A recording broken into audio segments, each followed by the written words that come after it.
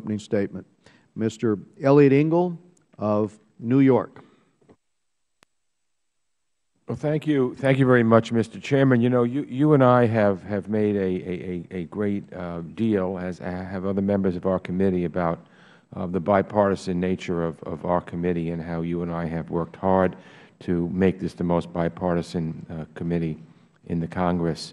I must say, after listening to your opening statement, I agree with it fully. I share your concerns, and I think these are concerns of many, many members of this committee on both sides of the aisle. So I want to thank you for calling this timely and important hearing. And as the P5+1 and Iran continue to negotiate a potential agreement on Iran's nuclear weapons program, we need to carefully examine how such a deal could be fully verified. What are the requirements for a final deal? What safeguards are needed to give us confidence that Iran has truly seized its drive to develop a nuclear weapons capability? According to the IAEA, the Joint Plan of Action interim agreement has paused many of Iran's advancements toward a nuclear weapon. However, if this temporary agreement became permanent, it would certainly be inadequate. The status quo would leave us with too many unanswered questions and an Iran that is too close to a nuclear breakout point. A comprehensive agreement is necessary to end the permanent threat of a nuclear Iran. We are just weeks away from the July 20th deadline that the Joint Plan of Action set for a comprehensive deal. There have already been rumblings that an extension will be needed. Just last week, the head of the IAEA made clear that his agency would not be able to finish its ongoing investigation of Iran's nuclear program before July 20th. That actually might work in our interest if negotiations are continuing, but there is no deal and we need an extension. The negotiations between the P5+1 and Iran have taken place behind closed doors, so we cannot evaluate the specific details of the potential deal that is being discussed. I hope that we will have an opportunity to hear from the Administration in open session when appropriate. Whatever its final form, it is safe to say that this deal will not be based, as you said, Mr. Chairman, on Ronald Reagan's old axiom, trust but verify.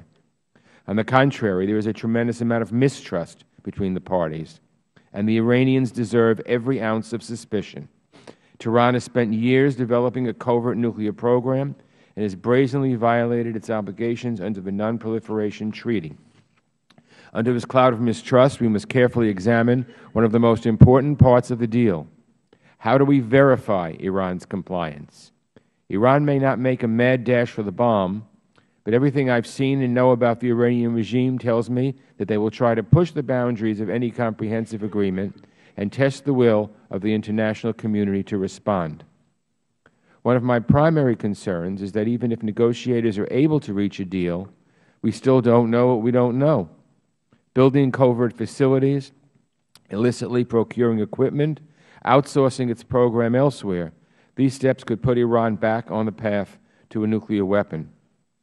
Mr. Chairman, today's hearing is important because Congress has an important role to play in this deal. I want to reiterate that. Congress has an important role to play in this deal. Any long-term sanctions relief must, and I say must, be approved by Congress. And to pass such relief, we will have to be convinced that the deal on the table is a good one, which brings us back to the key questions facing our panel today. What are the minimum requirements for a good deal? I know that Secretary Kerry has said no deal is better than a bad deal. Well, I agree. The question is, will we agree on what is a good deal? What sort of verification measures will be needed to give us full confidence that Iran isn't cheating, or worse, attempting to break out? And finally, if we can't reach a deal with strong verification measures, what is the alternative? You know, I've been troubled by the negotiations with Iran. I hope we do have a comprehensive agreement. I hope it's verifiable, and I hope that we're pleased with it. But you know, what troubles me is while we're negotiating with Iran, they still continue to enrich. And it seemed to me that we could have and should have made a deal saying to the Iranians, if you want to talk with us for 6 months, you stop enriching while we're talking. I don't think that was so much to ask. And the fact that it wasn't done troubles me. I'm told that it wasn't done because Iran wouldn't agree to it. Well, if they didn't agree to something as simple as that, what does that tell us, I fear, about their agreements to any kind of, their acquiescence to any kind of comprehensive agreement?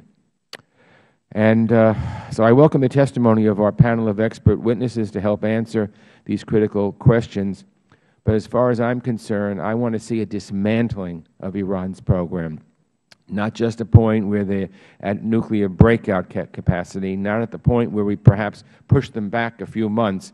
I want to see them dismantle their program. And I thank you, Mr. Chairman. Thank you, Mr.